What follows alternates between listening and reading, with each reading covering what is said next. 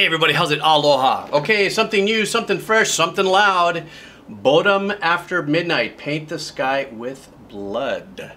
And so apparently this is fairly brand new according to the release date here on Napalm Records website. Premiered March 30th, 2021. Seems to be blowing up pretty well. I want to thank you guys for the suggestions. Please, I just want to remind you, though everybody's been really super kind about certain things, when I click on a link that somebody sends me, sometimes I don't know the difference between radio edit, clean version, and stuff like that. Thanks for your patience. You guys are being cool about telling me, but just know, I don't know what's cool, what's not, what's a hit, how it sometimes is perceived by people, because the last couple of tracks that I just released had a couple of expressions of like, why would I listen to this? This guy is he's a bad person, or whatever the case is. Just know that I'm just clicking links and I'm just doing my thing, and I appreciate the comments and stuff like that. But just know I'm trying to kind of this. I'm pressing links, man. I'm just listening to stuff. If you want to support me in the channel, you want to buy me a cup of coffee, super cool beans. I want to thank you guys for the support. If any ads run, it's a copyright claim. Any links for BODOM After Midnight as far as their Spotify, their merch and stuff, I like to support the record company, the musicians, the bands, will also be down below in my description. So let's do this. BODOM After Midnight, Paint the Sky with Blood. All right.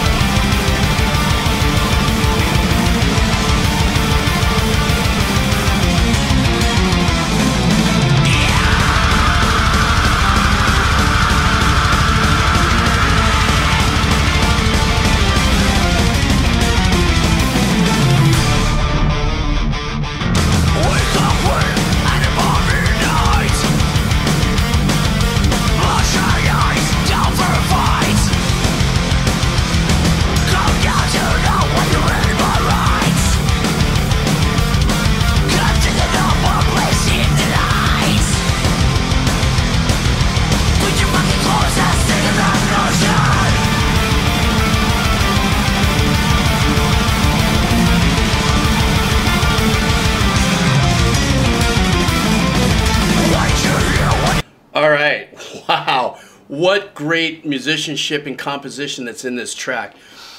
This is the tough thing about doing a first listen sometimes, when there's a lot of things in there happening, and I only pick and choose what I can say at a stop, because of me being your old decomposer. The older I get, the better I was.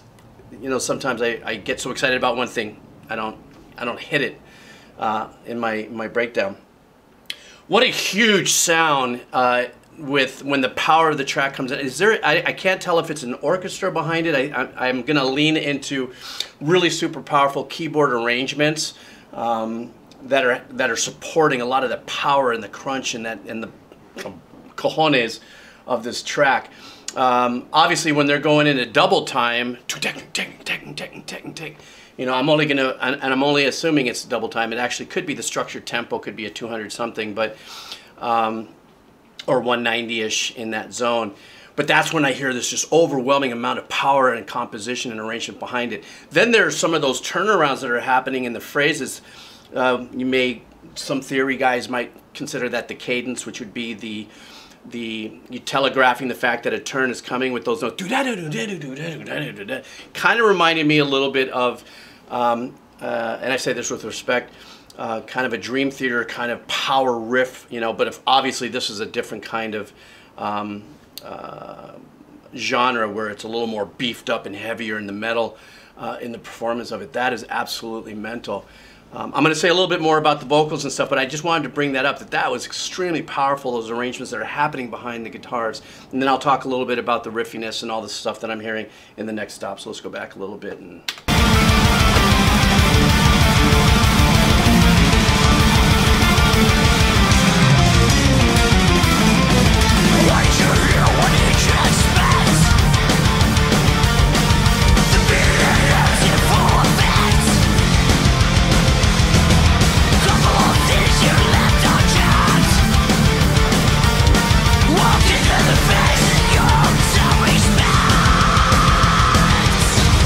Close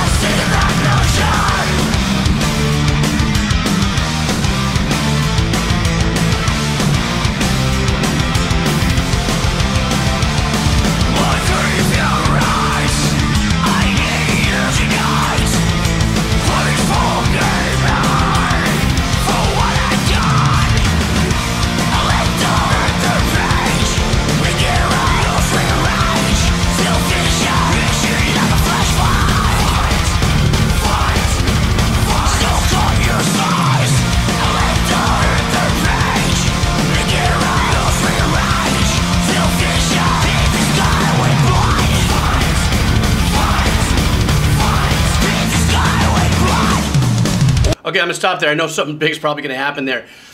So now I'm gonna rinse on the riff of this stuff. The riff on this is really super powerful, but I want to get into, I mean, the unison playing of the guitar player or the guitar players and the drum. And it seems like the riff is followed by a keyboard arrangement, but it's tucked deeper in the back. Now, I could be completely wrong. I usually, in most cases, am. I'm okay with it.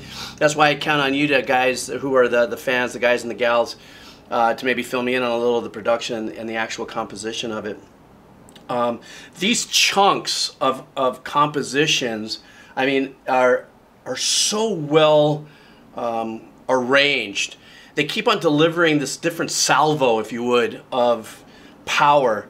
You know, it's kind of like downshifting. If you're like fully speeding, if like you're a race car driver or a Formula driver or something. Well, I don't know if they shift or if they paddle or whatever the case is, but it's almost like whoa, you know, that kind of a vibe and stuff. And it fits so well in the structure of the song. It's not like it's forced.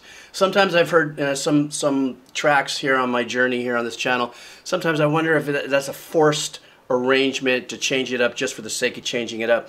But the continuity and the consistency of the riff is really crazy. It's not that riff also is not so far out there that it takes you way beyond the power of composition for the song as a whole to deliver the song. It's not overdone.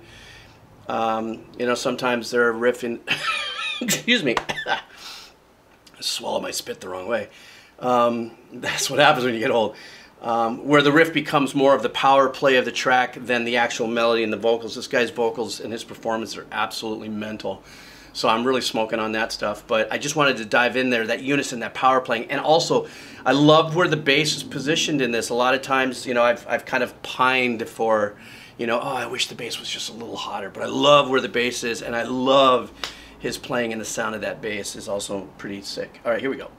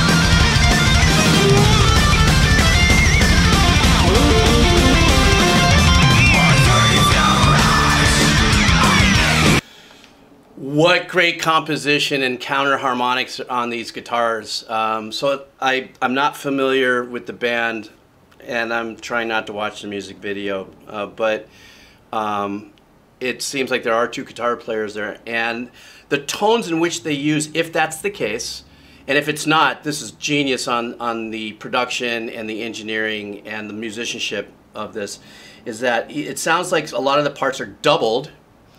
And because of the different tones of the guitar and the doubling, they're not identical tones, really add some real powerful depth and separation, which I think is really important in this track because of the fact that if that is a synth with a very heavy, distorted keyboard kind of vibe to it, you know, there's battles for tones in there. And at no time in the mix anywhere in this has that come across as a conflict that you'd have to battle in levels. What I mean by that is it's always about the guitar. It's always about the power of the guitar, but yet in a not so subtle way, that keyboard line that follows the riff is just behind it. But kind of like I said, there's a little bit of a battle of tone there. So the way they've cut through that is by the unique tones of each one of the guitars. At the beginning, when I kicked back into this, I love the use of the delay. It sounded like that in that next riff that came into that other section, there was a delay that actually bounced off what may have just been eighth notes to 200 beats per minute, if that's the case. And it kind of ponged off of each other, but they did it in a mono way. It wasn't like a pong where it went split, split, split, split, split. They kept it that way, and I really dug that. I like that because there's enough ambience happening already with the way the drums have been engineered. And that drummer, that guy's holding down pipe for sure. And then the solo. Here's something else that I love about the solo. And once again, if it's two guitar players, if they're switching off solos and stuff, I love the tasteful dynamics in guitar playing. A lot of times when we get, at least for myself in the experience here with a lot of this advanced prog metal, math rock, or new metal, I'm sorry, all the subgenres, I get a little mixed up, is that we, you know, you guys, these musicians can go as fast as they want now. It's no longer, the fireworks of speed and shred are no longer as glam as it was when it was first being laid on. I think with all these great guitar players that are now in bands, or have been for many, many years, wonderful, great guitar players, have now really dove into the fact that okay, I can go ahead and do all of this, but what really sings out really large are the dynamics. Pinch harmonics, swelling into it, bending into a solo and stuff like that, and all of those heavies and dives and stuff like that. And then shining and go ahead and just kicking in a quick, you know, bunch of fireworks by whether you're sweeping or you're tapping and just moving around and getting around in your phrasing, but getting back into the meat of the solo. A lot of times are notes that are being hung out or you know, the effects dynamics that guitar players can do with what I said before, pinch harmonics and stuff like that. Anyhow, yada yada.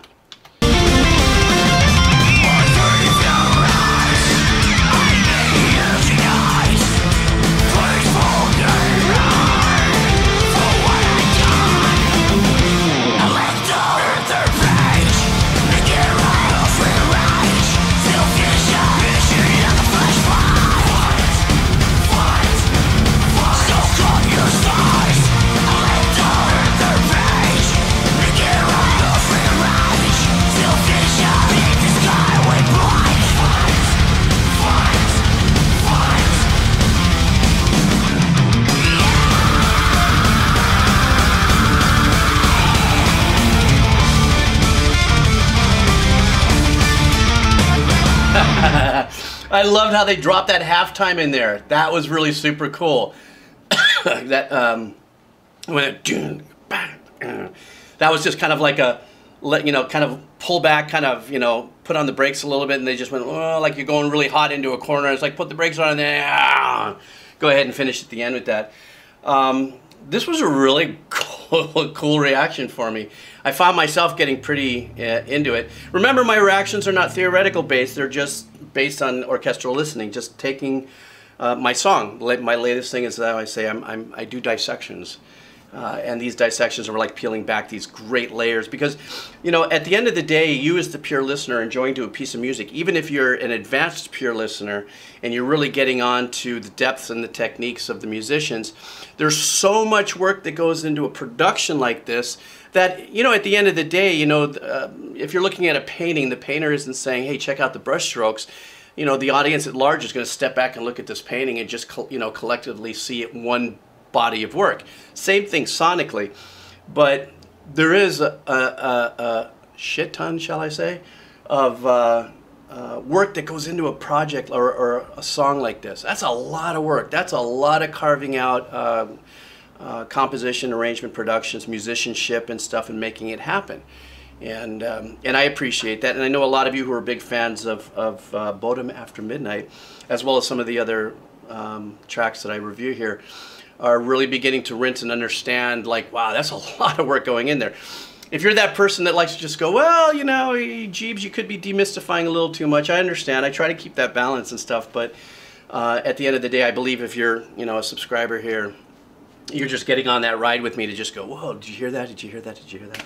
Anyhow, thank you so much for requesting this song. If you have any other songs from this band you'd like for me to check out, please leave it in the comments. I'll try to get back to it as fast as possible. Once again, thank you very much for the support. If you see fit, buy me a cup of coffee.